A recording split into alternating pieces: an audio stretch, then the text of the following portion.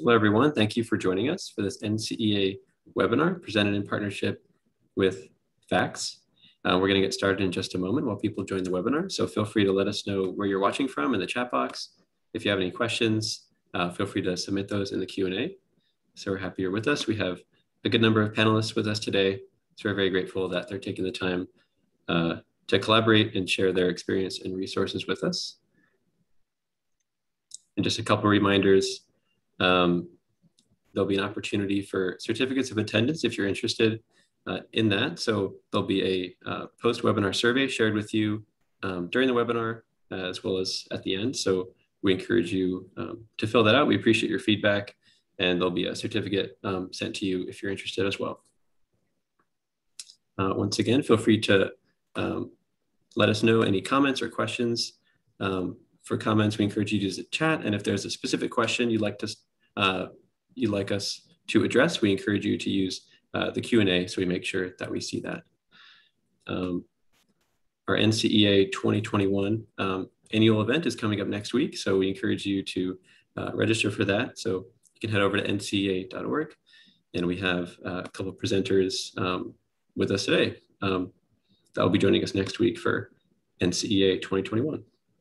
So with that, let's begin with a short prayer. In the name of the Father, and of the Son, and of the Holy Spirit. Amen. Lord, thank you for this day. Thank you for this opportunity to collaborate and learn. We ask that you bless our panelists, our attendees, and bless this time we have together.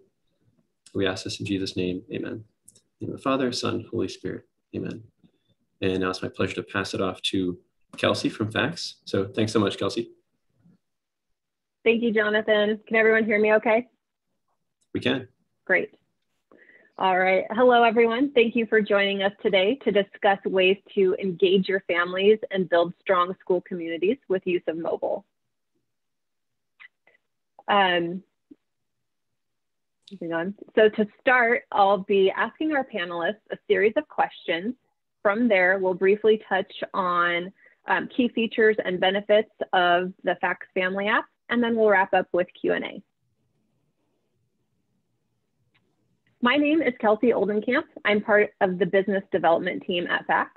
Also joining me today is my colleague Eldrin Echternkamp, our Director of Technical Sales. We at FACS are very honored to serve over 4,000 Catholic schools for tuition management, financial aid, and student information systems. So today we're going to share the next level in serving your schools and families. I'd like to give a huge thank you to our panelists for joining us for this session today. They'll offer us firsthand feedback on how they've handled the changing landscape of family and staff communication over the past several months, including the use of FACS Family app as part of their overall effort. They'll also provide their thoughts on communication within their school communities and trends in technology. So let me turn it over to our panelists to introduce themselves and share a bit about their schools and dioceses. Nick, would you mind starting us off, please? Sure. Good afternoon, everybody. I'm Nick Regina, the president at Melbourne Central Catholic High School here in Melbourne, Florida. Excuse me. This is my second year here. Prior to this, I was in diocesan leadership in the Archdiocese of Philadelphia and the Diocese of Camden, which is just outside of Philadelphia in New Jersey. Before that, I spent 20 plus years as a teacher and administrator at a Catholic high school. Good to be here with you. Thank you, Nick. Jennifer, would you mind going next? Absolutely. Thank you guys so much for joining us today. I know your time is valuable and we appreciate you being a part of this. My name is Jennifer Treefellner. I'm the Director of Communications, Marketing, and Social Media for the Diocese of Palm Beach. So I serve as the designated spokesperson for Bishop and also help to organize and orchestrate our media relations, public relations, develop data-driven communications plans, and also new marketing initiatives. I've been in this role for approximately 3 years. I say I earned my street cred by working at a Catholic high school for 15 years. So I was the Director of Institutional Advancement there, handling our enrollment and advancement and fundraising, alumni relations, etc. And I had the pleasure of really starting our school off with our FACS program from the beginning there. And then I also work for the Office of Catholic Schools doing some communications work for 8 years. And it's a pleasure to be here with you guys today. And thank you for having us. Thank you so much, Jennifer. Colleen, on to you. Hi, my name is Colleen Thompson. I am the Marketing and Media Coordinator for St. Gregory, the Great Catholic School in Virginia Beach. I've actually spent most of my life on that campus. Went to school there myself. My children go there now. Was an active member in the youth group growing up, and married in the church as well. So I do basically the school social media, yearbook, website, and then I'm a part of our advancement team as well, which is all of the development, marketing, and giving to the school. I've been in that role about 5 years now. So thank you guys for having me. Thank you so much, Nick, Jennifer, and Colleen. Very much appreciate that, the introductions, and we're very happy to have you here. So now that we're all acquainted, let's dive into the panelist discussions. So these questions will be for the three of you. Nick, we'll start with you. Before the pandemic, what was your school's primary, excuse me, I have to move that, your school's primary form of family communication, and how has that changed over the course of the year? Yeah, well, I think that's an easy question for us to answer. Our primary form of communication with our families was email, which we still continue to do. But we recognized, and we continue to recognize, that I think pandemic or not, we had to think of a different way, because not everybody's reading email these days, and you never know where the email is going to land. So we knew we had to begin to think differently about that, think differently about the timeliness of the communication, the immediacy, the proximity of the communication that we did. And one of the reasons we gravitated toward the Fax Family app and toward using another benefit of the Fax SIS, which is being able to text families information. So we've kind of shifted from, yeah, we sent an email, to we did these three things to make sure families got information. Yeah, I think that's pretty common. Email has always been, you know, a main way to reach families. And then, of course, the fact that you guys are using the student information system. So appreciate that feedback. Thank you. Jennifer, how would you respond from the diocesan point of view? Sure. So we have 18 schools in 5 counties. And I would say, you know, if you've seen one Catholic school, you've seen one Catholic school. So each school is a little bit different in how they were communicating. They use a myriad of different tools, especially prior to the pandemic, everything from sending home notes in the backpacks. You have a weekly folder that goes home, to, you know, messaging through RenWeb, and school events was a big one too, and conferences. So once the pandemic began, you know, in the past 12 months, we've really realized the value of electronic communications and being able to arm our families with clear, transparent communication, and having that done through, you know, apps and social media, website announcements, et cetera, and try to cut through the noise that they're getting on a constant day-to-day basis. So kind of seeing that shift from more of the face-to-face to making sure that you have this robust program, kind of an umbrella approach, so that people can start learning and gleaning more information from those electronic tools. Yeah, that's perfect. You know, I think we see that a lot, where each school kind of operates in their own ways. Hopefully this will kind of create more of that unified approach through technology. Thank you. And Colleen, what would you have to add for that question? So when I first started in my position, there was a lot of chatter from parents as to how communication was ineffective in our school. And it was either too much, or it was not enough, or it was one teacher said this, but another teacher said that. So there wasn't enough clarity in what was being said. So social media became a huge part of how we were communicating with their parents. And it was an age difference thing. You know, a lot of our parents that are older are leaving the school and their kids are going on to high school. And a lot of the parents that are coming up, especially because we have kids that go from junior kindergarten all the way to 8th grade, those parents for the most part are much younger. and they have a much different methodology in how they get their information. So they don't want papers coming in and out. They're just going to throw them away. You can send them things in the mail and they're just going to throw it away. But if you do an app alert, or if you do texting, if you do emails here and there, or an email blast, or some kind of social media campaign, those are the informations that they want to get. That way, just short, quick, immediate gratification. They don't want stuff that's going to take a long time. So we've really utilized the app pushes that we can do, and that we get a lot of response immediately from that, especially if it's a last minute notification or reminder for something that's coming up. And then with this app, again, with the instant gratification, they want to be able to access all of their students' information, or the school directory, emails, all of that information easily without having to go to another platform to find it. So having the app right there that they can just, and it mirrors Renweb perfectly, has been a huge blessing in that respect. That's great. I completely agree with you. It seems that especially now, families are expecting to have more of that technology-based communication component. So I love your use of the app notifications to assist with that. Thank you. All right, so now we're going to move on to question number 2. We'll come back to Nick. What trends are you seeing in your family's communication preferences throughout the student-family life cycle? And this could be anywhere from inquiry through graduation from your school.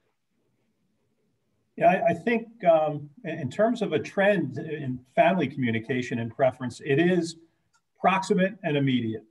And so families are looking more for getting information quickly and being able to digest that information very quickly, whether it's starting with going to our website. We're a high school, so somebody's interested in 9th grade, going to the website and filling out an inquiry form, filling out a request for a tour, filling out something simple where it's a kind of a one-stop shop, one click, and it really begins there. And we've kind of tried to begin to embrace that thinking in everything we do here at the school in the course of the year.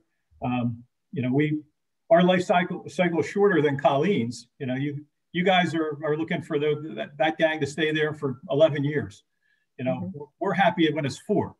So we got to keep them here for the 4 years. But I think it really is about being timely and being proximate and making it easy for families to access us.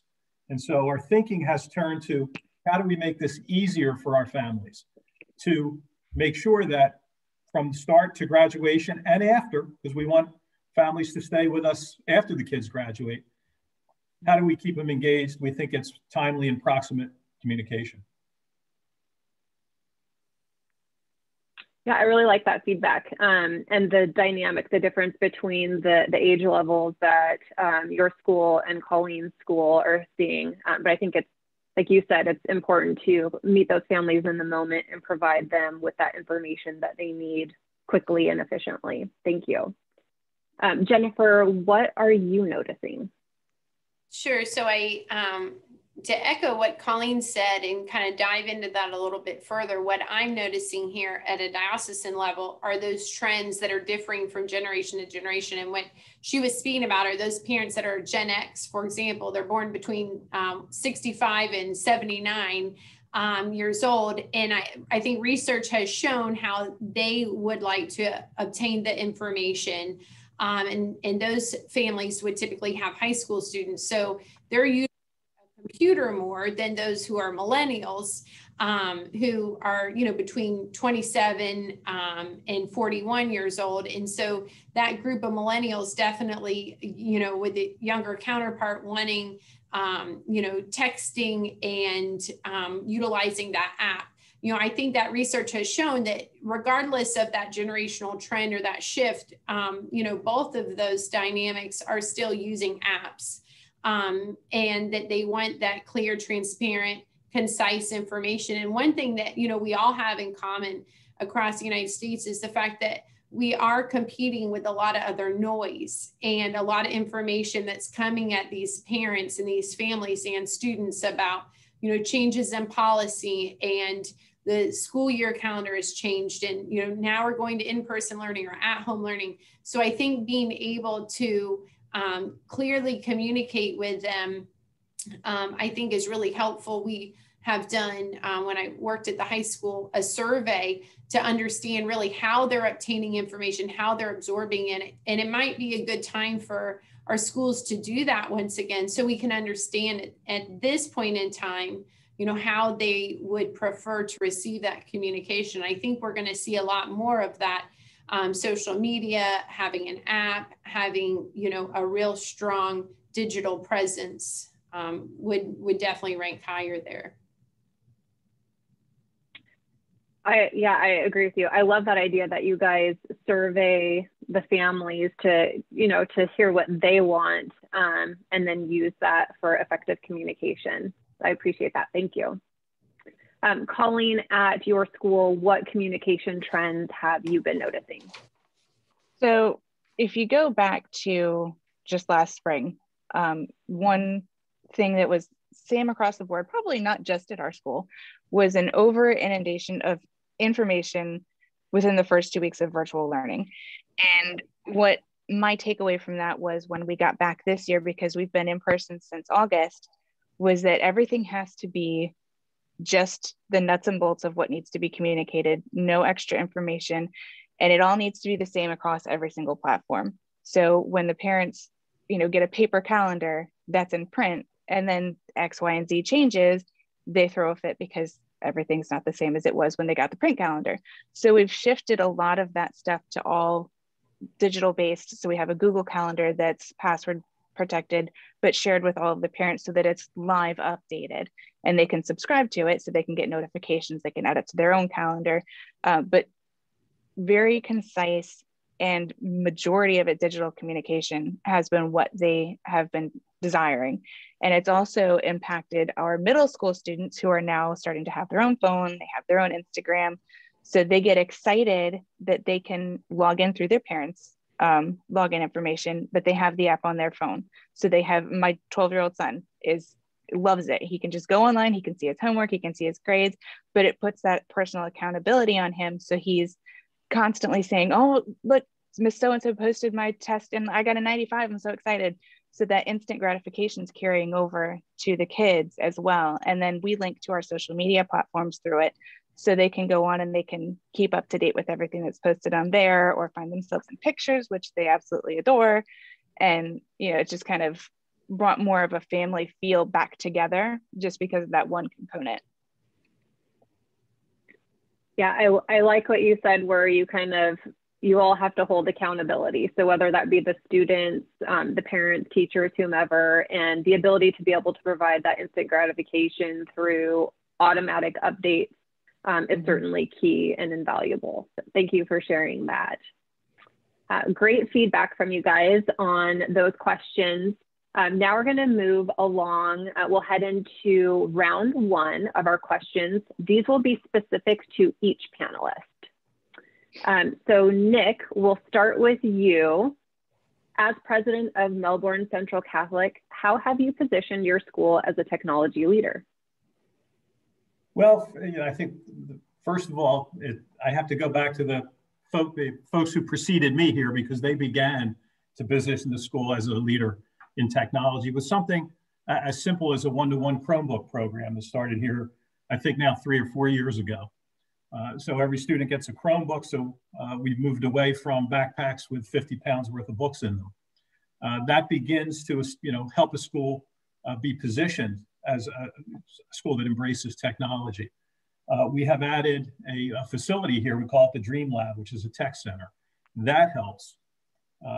The communication, whether it's via an email or whether it's via the app now or through the student information system or through an embracing of social media, I think also positions us as schools as technology leaders. And I'll echo what, a little bit of what Colleen said and what Jennifer said. Understanding who our audience is, who our customer is one of those vital things. So here at Melbourne Central Catholic, we know we got a bunch of Gen Xers as parents. Apologies to you Gen Xers in the audience. But we also know that very soon we're going to have a millennial parent here. And so we have to kind of straddle both ways of getting information to people, or different ways of getting information to people. But I think positioning ourselves as a technology leader is just being at the forefront of what has become an expectation, which is we are going to use technology. We're going to have it and we're going to use it and we're going to communicate how we use it.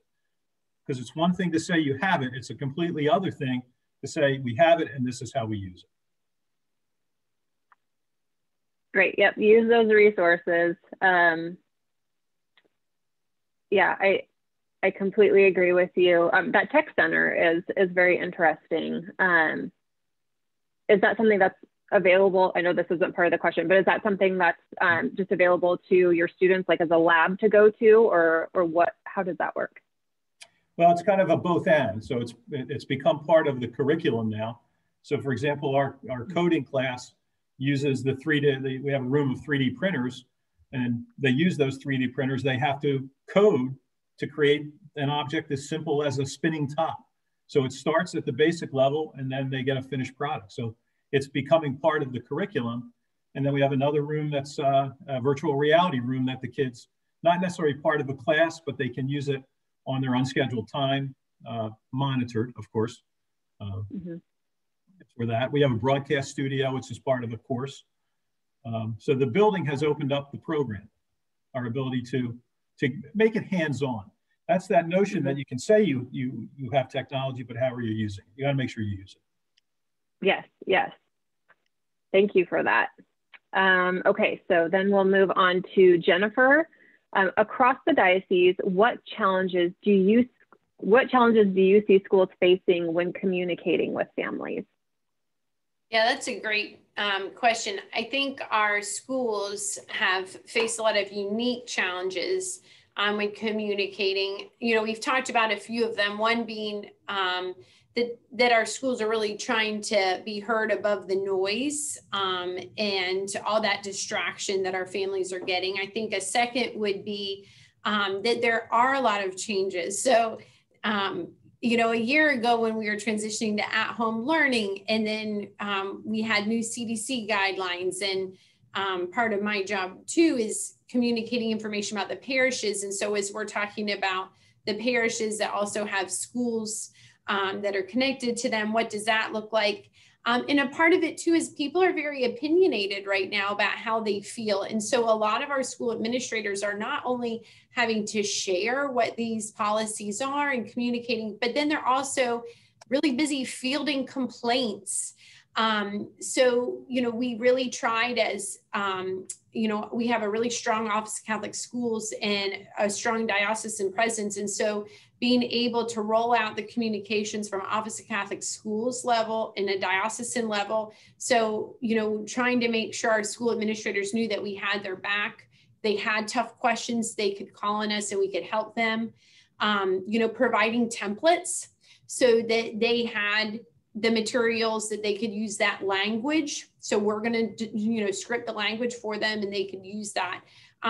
Because if each of our different schools is, you know, interpreting the rules differently or using different language, it's a lot harder because we do have families with kids in multiple schools. And, you know, it's a small world. So people are talking from school to school. So being able to provide those templates, also using like a multimedia approach. So sometimes in an email or text, things could be, you know, misconstrued on occasion. So we've been using a lot of video messages from our bishop, really explaining what those protocols are, you know, verbally, or you're seeing someone. I think that's been a very big help. And also for our schools that already had robust social media systems in place, they had social media administrator agreements. They had a really good e-newsletter system. They already had an app for their school in place. They were already ahead of the game when it was time to roll out this content. So kind of playing catch up with some of those schools that maybe didn't have that, and good contact information for their families. So having that good school information system presence was really important so that, you know, they could communicate with everything right there at their fingertips. So we did provide templates in advance too for most crisis, you know, communications information. And then you can kind of dovetail that to how you're going to message things that pertain to COVID and this past year. That's very helpful. I think that's great that you're able to kind of streamline that communication for your schools and then therefore the families, so they're all getting that same message kind of in the same way. And then through technology, able to get that very quickly. And as you all have expressed, if there's any changes, they get those updated changes right away. So great responses there. We'll move on to Colleen's question. As marketing and media coordinator at your school, what are the most important things that you communicate with families, and how do you get them to engage? So pretty much anything outside of the classroom falls on me to communicate. Teachers have their own individual ways that they handle their communications within the classroom. 90% of it is done through Google Classroom. We tried to streamline everybody this year and put them all in a Google Classroom so that if we were to go virtual again, it would be easy as pick up your Chromebook and go home and everything stays the same. Your class schedule would stay the same, your assignment, the way you submit everything. So especially for middle school, it would be an easy transition.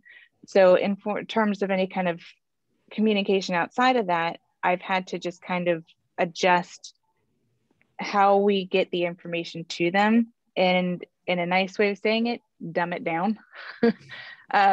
When you have we had an influx of new families this year because people just wanted their kids in school and out of the house. So we had a ton of new families who were not familiar with any of our procedures in terms of, dropping off your student or picking up your student and just normal protocols that we follow on a daily basis. So what I did was basically redo the entire website, and we made it much more user-friendly, much more easy to follow. And then I also made instructional videos of using aerial shots of the campus and animations to show people how the cars are supposed to line up every morning, how you're supposed to pull in with, verbatim next to it, but illustrations to show you how all of that was supposed to happen. And then anytime we've had any kind of group gathering, it's been virtual. So when we did our raffle pep rally this year, I had to make a virtual pep rally. So everything has kind of been this digital video format that we're still trying to make these personal connections with people, but in a COVID way. So it's been challenging, but they've been really well received. And I think people having somebody just take the time, when you get your Chromebook home, these are the steps you're going to follow. This is what it's going to look like. And you add a little bit of music and a little bit of spunk to it, and they get excited, and it's new and it's kitschy and it's, something different. So instead of just trying to follow paper after paper and not, your screen's not matching what's printed on here because it's different. So if you have this, somebody taking the time, I think, to just show you verbally and digitally, it's been really well received. I love your examples. I think a lot of schools are in the same boat where everyone just kind of had to pivot and find ways to effectively communicate and streamline those processes. So to be able to take all of those resources, those tools, and have it easily accessible for families in one location as the changes are made is very beneficial. Thank you. Okay, so now we're going to move into round 2 of the questions, again, specific to each panelist. Nick, we'll loop back to you to begin. What communication strategies produce the most family involvement at your school? I think we're seeing a little bit of a change in this. And the strategies that are producing the most involvement is social media, more Instagram now, not that Facebook is still a popular social media venue, but Instagram is starting to become more popular. And then also the texting that we've begun to do out of the student information system. Then kind of catching up quickly is the push notifications through the app that we've been using more and more as the year has progressed here. That's what in terms of vehicles, but I would also say in terms of strategy, thinking about the consistency of communication and not over communicating, but I know this is so general and vague, not over communicating or under communicating. What's the exact right kind of flow that you want families to get? We've kind of settled into a nice kind of rhythm here with 1 week we're sending an electronic newsletter home, and the next week is an email from me and the president, I'm the president, me and the principal, but bullet points, not a long letter, but maybe 2, 3, or 4 bullet points of updates that are going on at the school. We've seen that strategy become a very effective one for our families for COVID information, yes, but also for just things going on around the school. And recognizing that just because we sent an electronic newsletter home last week, what was in that may not have been, everybody didn't read that. So we may repeat 1 or 2 things from that in a short bullet point. So we've seen kind of the process and flow and timing of communication and thinking about those strategies be very effective for us.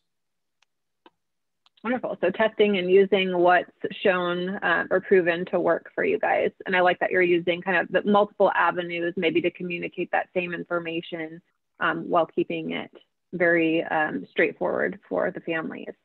That sounds great.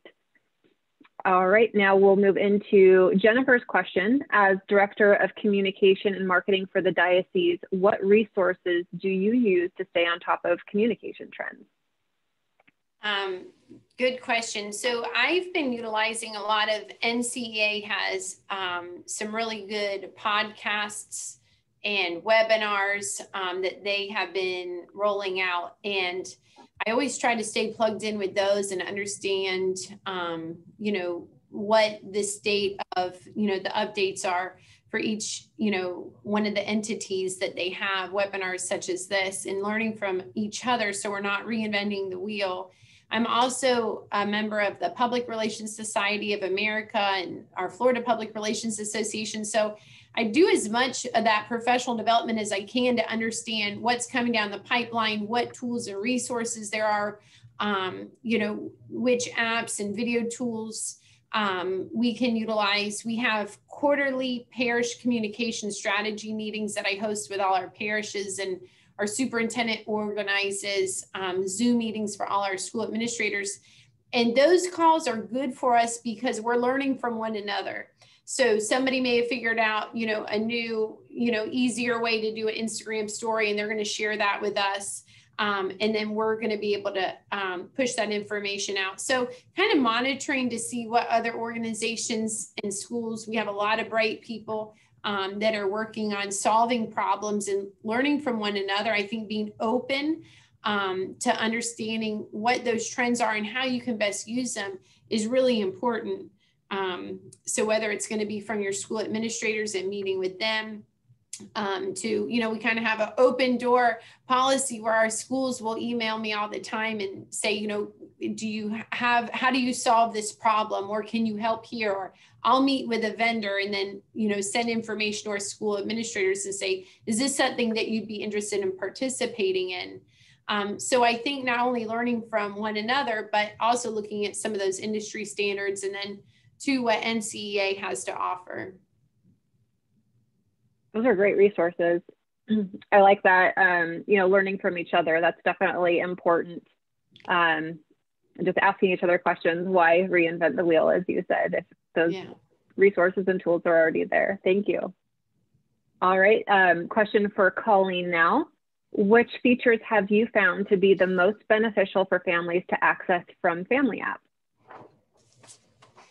So I would say the fact that it mirrors RunWeb perfectly has been a huge, huge asset. You know, our parents, most of them have an average of 4 kids in each family. And they are, you know, once school ends, it's activity, activity, activity, activity. So I can tell you from my own personal experience, homework is done in the car quite frequently, and being able to pull up the app and just access everybody's homework right then and there, you know, or talk about the grades that are coming through or anything like that has been extremely helpful. We don't have cafeteria service this year, but I know in the future when we are able to post a calendar of menu items every day will be extremely helpful, especially if parents need to place, you know, a lunch order or put money in because they forgot to last night. Now they can just do it over their phone. That will be hugely beneficial. And then just the app pushes have been huge this year. It's just, you know, we figured out part of all of our jobs is having a pulse on the heartbeat of our community, and having the ability to see where the trends are when you're actually on your phone doing something. So one of the benefits of being an alumni and a parent at the school while I work there is that I know everybody. So we're all friends on Facebook, and I can monitor, you know, what they're saying if they're complaining about something, and then I can take that back and how can I fix that with, you know, with what I do. We also have a parent group that I'm a member of that I can monitor, and I can see, you know, if there's a huge group in a certain grade level that's having an issue, then I can go back to the school and be like, hey, 6th grade teachers, there was a bunch of chatter about XYZ last night. Handle it how you want to, but I want you to have that information. And then I've had, you know, several teachers come to me later.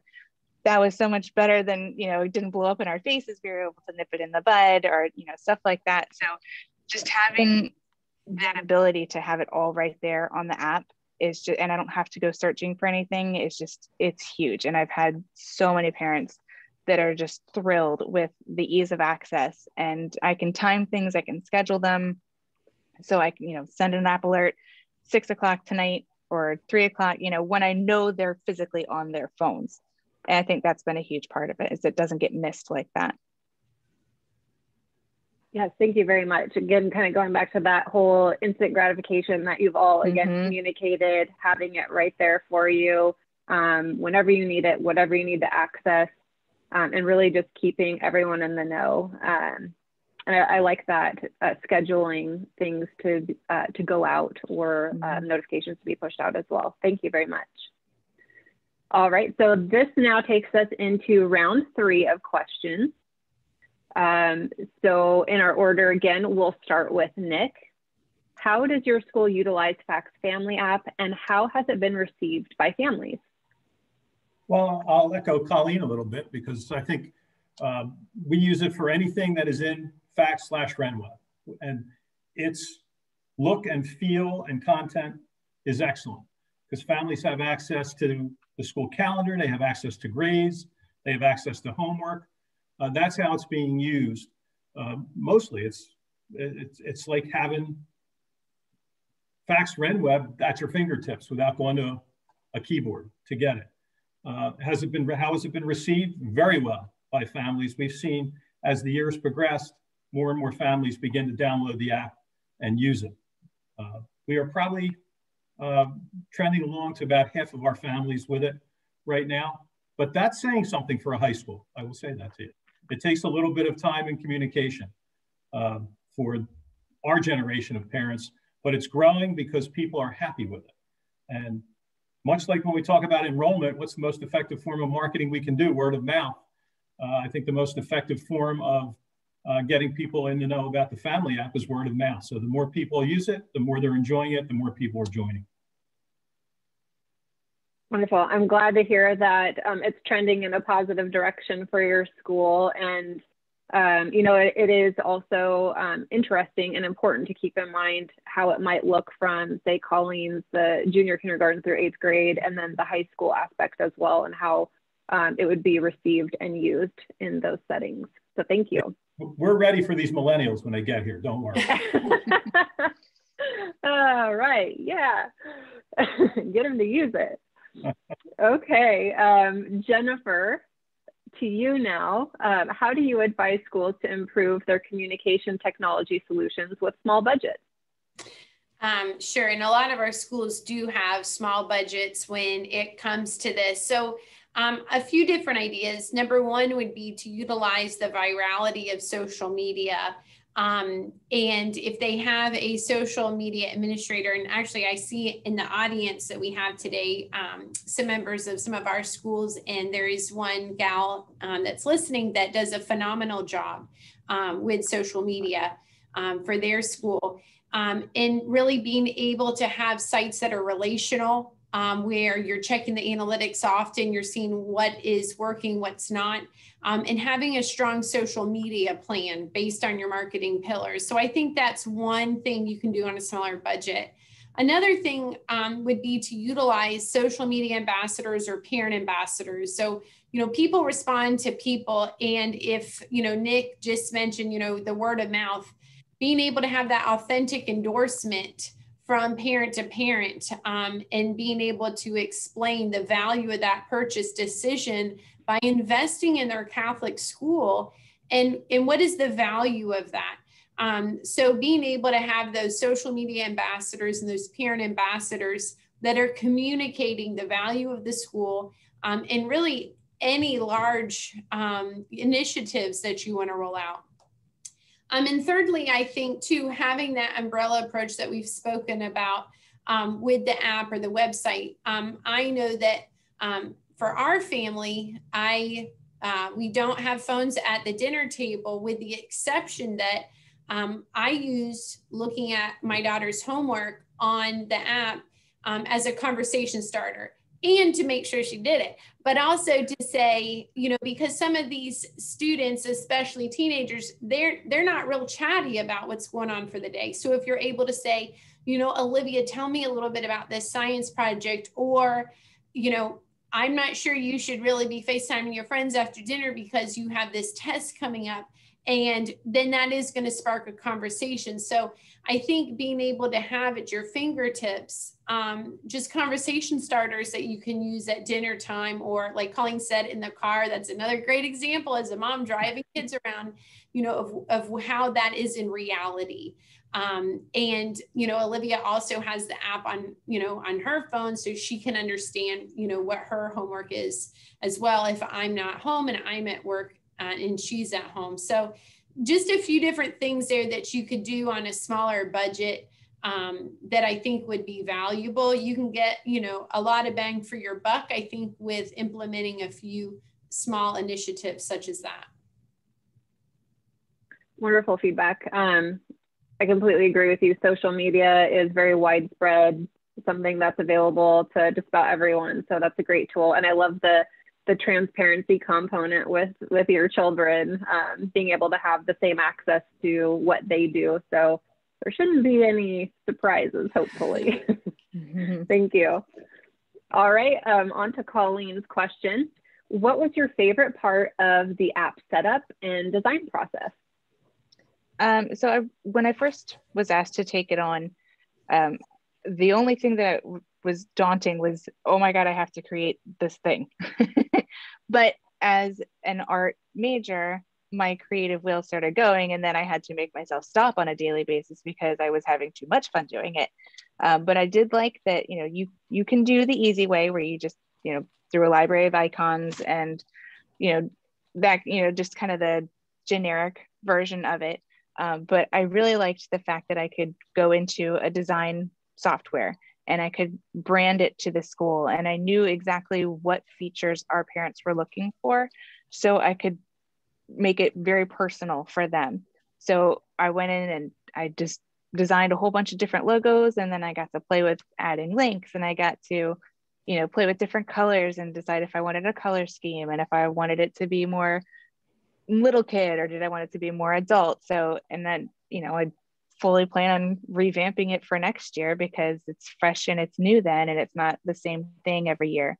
So you've got a new group of kids, a new group of parents, and you want to kind of keep it different every year and not the same thing, and it just gets stale. So I really like the fact that I can personalize it to the school completely. Yeah, that's I think that's also one of my favorite things. And you guys will show examples of Nick and Colleen's apps that they created. But that's one of the key benefits is it is extremely tailored. It's a customized school app for your school, so different from each school. No app will probably look exactly alike. And again, tailored to meet the needs of your families. So using what we have available to you as resources for images, or if you do have more of that artistic flair to create that as you're able and as you would like as well. So great responses, you guys. Thank you again for that feedback and for sharing how you're using technology to improve communication within your school communities. Now, before we get to our audience questions, I do want to hand the mic over to Eldrin to spend just a few minutes showcasing benefits of Fax Family App. So Eldrin, go ahead and take it away. Awesome, thank you, Kelsey. Yeah, so we've talked quite a bit about the Family App in the discussions we've had today. So I just want to give couple of high keys to it. We've mentioned it numerous times, the idea of a school branded app. It kind of takes away from downloading something that's generic, that everyone has, that you can specifically tie in those key things for your school. Colleen talked about being able to really bring out what they want to highlight, make it your own. And of course, we've talked about integrating with the different FACTS products, from grade books to attendance, also the financial side, tuition payments, incidental billing, things of those natures. And also, we like that we've templated it out so you don't have to know design, you don't need to know code. Any adjustments, changes that you want to make to your app, you can do on your own side. And it's real time, so you're not waiting for a developer in a sense. I'm going to pick on Colleen again. I loved her idea or notion of using aerial photos to show the drop off and the pickoff. I could have used that at my school. I think they finally just let me do my own thing because they got tired of trying to get me to figure it out. So I like pictures. So I just wanted to grab a couple of shots off of my phone just to kind of give you a feel for those different pieces. We've talked about grades, homework, attendance, calendars, being able to see what's coming, and having more than one calendar. Maybe you have, from the student information system, you also have a Google Calendar. You can bring those together. Lunch ordering was something that we mentioned as well, being able to make payments. We also have with the FACTS giving, allowing folks to, if you're running campaigns or appeals, they can access all of those different pieces simply from the app. So to highlight Nick and Colleen, we grabbed some screenshots of theirs. And again, that idea of Colleen's on the right, being able to customize those individual icons. Just the whole feel of, this is the same app, but how they can look completely different based on kind of how you want your app to look. So kind of in closing, I'll turn it back over to Kelsey. I did want to mention a lot of times, we talked about price a little bit earlier. Recently, with EANS funds becoming available, depending on your state's interpretation, these funds could possibly use to cover the cost of technology as it relates to COVID impact. And each state is going to be a little bit different, but it's possible. And of course, FACTS has all kinds of resources that we'd be more than happy to help you navigate through that conversation. So Kelsey, I will turn the floor back over to you. Thank you. Wonderful. Thank you so much. I love seeing these apps that have been designed and just how unique they are to each school. Thank you for that overview, Eldrin, and for the additional information. So now we'll actually use this time for some Q&A from our audience. So you can ask questions using the chat feature at the bottom, or it should be at the bottom of your screen, depending on how you have it set up. So go ahead and send those in and we will answer them. And actually, I do see one that has come through already. Okay, so this question, they want to improve their social platform. What is the app called and where can I find more information on it and introducing it to my school? So perfect question. It's called FACTS Family App. So it's a FACTS service. We have more information for you to look at this service on our FACTS website, factsmgt.com. Also, you can utilize my information. Feel free to send me an email. The website's located there as well. And I will be sending you some follow-up information after this session as well.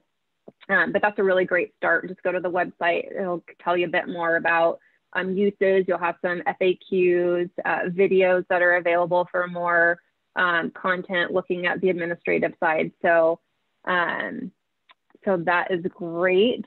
And we can certainly give you some ideas also on how to introduce this to your school. All right. So I'm just looking at some other questions here. Okay, so this one has come in and some of these I'll speak to, and then if I feel that our panelists might have some additional question, or Eldrin panelists, feel free to jump in at any time if you feel like you have something to add as well. this one was asked, do you need to have a graphic designer to help design this app? And the response to that would be no. Colleen had kind of touched on this a little bit ago as well. We have a lot of the tools and resources that are available to you to really help you get this set up and moving along. But obviously, if you want to make it your own, if you have a design background, you can certainly do your own thing with images as well. Colleen, did you have anything else that you might want to add to that question? I would definitely say that, you know, it offers you from very beginner to much more advanced in graphics ability.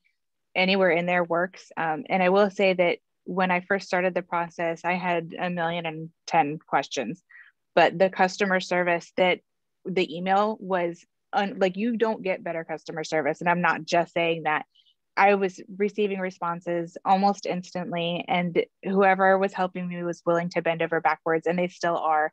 You know, we had parents that were having issues after the last update, and they were just willing to do any and everything to make sure that it was functioning properly. So, and I just also want to point out that it made me really cool with my kids too, because the fact that mommy made something that was available in the App Store was pretty fabulous. So.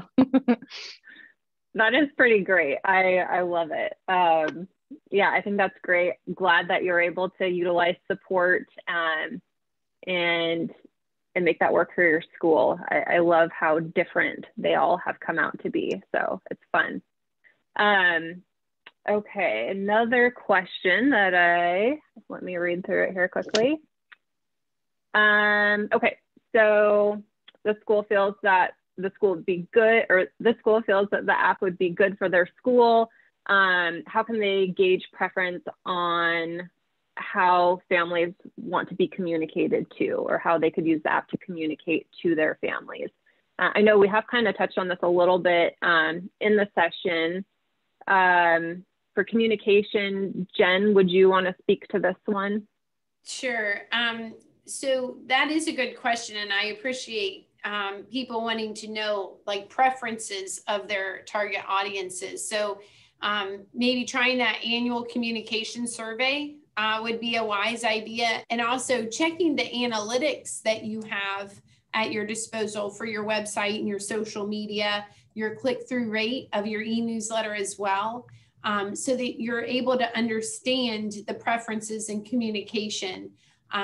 But really having that data behind you, I think is a wise idea, so that you can say, you know, 8 out of 10 of our families prefer an app for their main form of communication. And then if you need funding or you need to go to your school advisory council, then at least you have that information at your disposal. And I think it ties nicely into like a very nice, clean, comprehensive communications plan. So as you have that main plan and you're defining all these different strategies that are going to help with that, I think that's a really good way to start gauging the preferences on how people want to work with the school.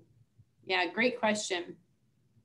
Yeah, thank you so much for that insight. That is very much appreciated. Thank you for responding to that question. Great questions. I see another one that's come through. How do you integrate a current grade software like PowerSchool to the Facts Family app? So that's a great question, because we've talked a lot, or we've kind of focused on how it works with our SIS features.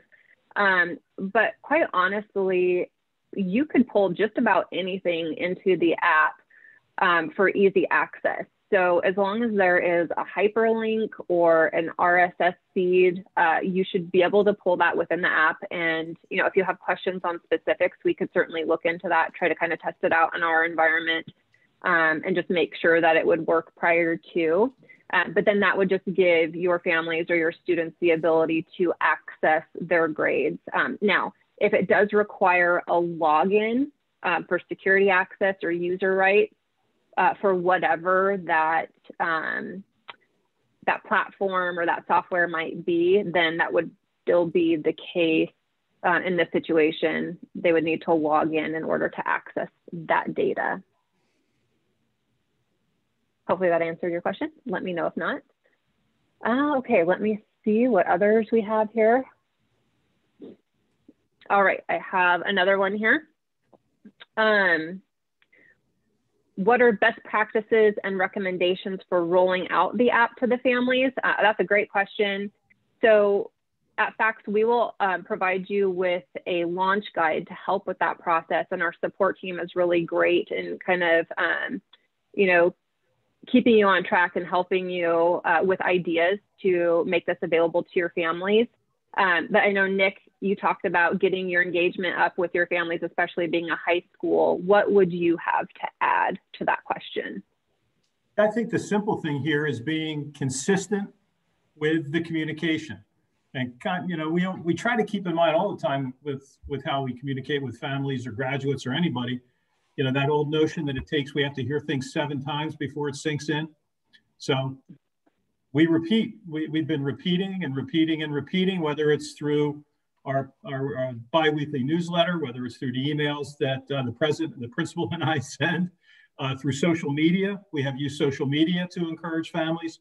So we try to use the different vehicles, but being consistent in reminding folks that the app is out there.